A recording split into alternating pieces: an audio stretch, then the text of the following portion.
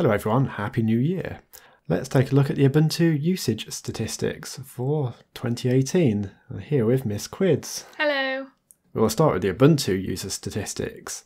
This is the data collection Ubuntu do after the install of Ubuntu 18.04, and I thought they did it in 18.10 as well.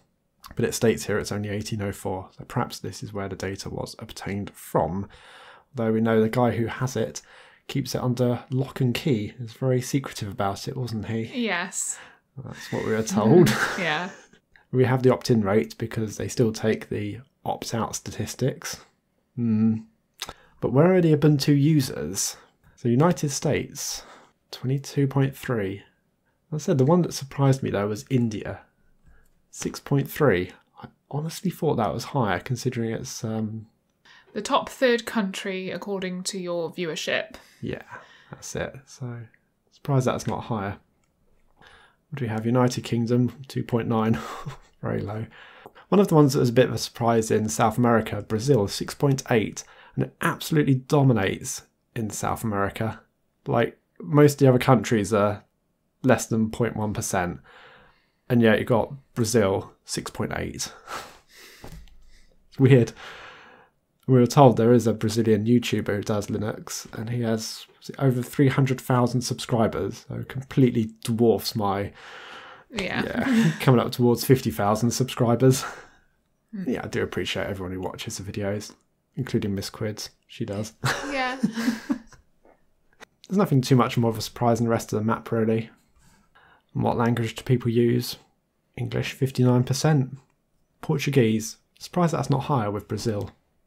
Maybe if they were using it in their place of work, then they'd be using the English version because, you know, it's the kind of business language and so it requires less context switching than if they were using a regional language. Yeah, it could be true, yeah. I think our offices around the world still have to use English.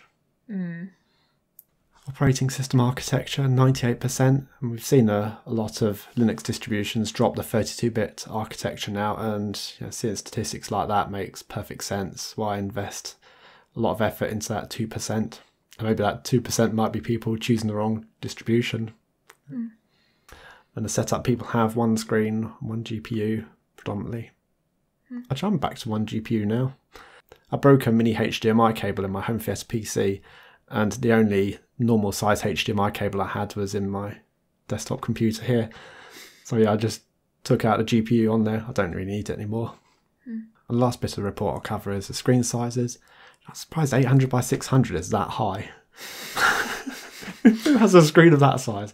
Unless it is LCD displays on like Raspberry Pis. That's about all I can think of there. Yeah. 1366 by 768, that's 4:3 ratio, square monitors maybe, older square LCD monitors. 1080 predominantly, but 4K is still quite low.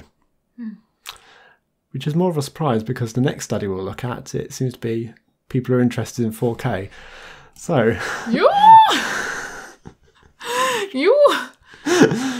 on the Not Safe for Work website that cannot be named. But yeah, feel free to look at this page. This is a Safe for Work part of the Not Safe for Work website. 33.5 billion visits to this site. That's a lot of data. 4,403 petabytes of data transferred. And they mentioned that was more than the entire internet consumed in 2002 with Windows XP, wasn't it? Yeah, and dial-up. Dial-up, yeah. Broadband was coming around at that time, but yeah, predominantly dial-up. I had dial-up. Yeah, we did too. The searches that defined 2018, and 4K is placed in third place. Doesn't match the display ratio that we've just seen on Ubuntu stats. Maybe it's all these Mac users with the high resolution displays. Maybe. Looking at proportion of male to female visitors, well, it's not really 50-50. What we got there, the top country being 38 to 62 and bottom being 24 to 76. Which is probably not fair because I think Linux is still predominantly male users. Seems to be from what we see, isn't it? Yes, definitely. From any events we go to. Yeah. Not so many women around. Looking at device usage, so desktop has absolutely plummeted there. 18% down, and phone usage has increased. So More people being secretive on their mobiles, perhaps. And now onto the operating system usage. So what was it before, Miss Quids?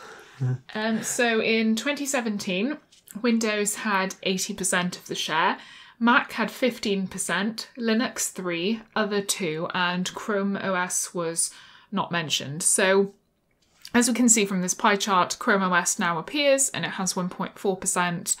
What's interesting though is that other took up 2% last year, and this year it's 4%. So there's a jump, but that's obviously not due to the appearance of Chrome OS because that is actually listed separately. So that's something that's quite interesting. Yeah, I don't know why other could be so high. I can't believe it's just like BSD, Unix, or maybe Android on a desktop. I don't know what that could all be and how it could actually be higher than Linux. Not that I'm just being bitter and jealous here, but that is quite a sizable amount for other. Anyway, what can we take away from this one? So Linux has in some ways dropped, but then again, that split of Chrome OS, which actually is Linux, you could kind of say we've gone from 3% to 3.4%. Now looking at the mobile usage, we can see that Windows has plummeted relative to last year, and Android is still approximately, well, actually, according to the rounding up of this, 10% ahead of Apple iOS. So there are still a lot of Linux users, even though they probably don't know it. On the web browser usage, we see an increase in Edge, but also a decrease in Internet Explorer. So that's probably people moving across to Windows 10 accounts for that, just using the other default browser. Shame that Firefox has continued to decrease, but Chrome has increased. Also, the number of other browsers has decreased as well. So reduction in choice. Chrome just keeps growing and growing. And it's going to grow even more with Edge moving to a Chromium base. Let's take a look at some of the other browser usage statistics. So net market share shows pretty similar to what we've just seen on that other page, with Linux being around 2%, but they have Chrome OS being a lot lower, only 0.3%. On the United States government, it appears they're not actively updating their webpage anymore, so it may not be accurate. I don't know when this happened, it's been a while since I last went to this site. But we do have some operating system usages here, and Linux is not even mentioned. We do have Chrome OS at 1.4%, and presumably Linux falls into that other of 0.6%. And Android does show up as 19.1%, so again it is technically Linux, but it is quite surprising that just Linux isn't featured at all. Well, I suppose they've actually combined mobile and desktop together there. Although they do actually show it on the left-hand side as they've got desktop of 50%, mobile 43%. Yeah, perhaps Linux is just so low there, it doesn't count. And what's this last one? LW3's schools.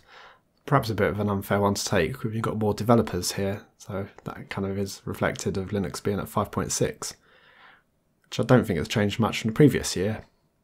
So I think all in all, Linux usage has stayed relatively stable, or perhaps some drop-off. But Chrome OS has at least increased. Yes. So some consolation, albeit they're going to Google. So that was a look at the Linux share for 2018 across a few different sources. Thanks for watching, and we'll see you later. See you later.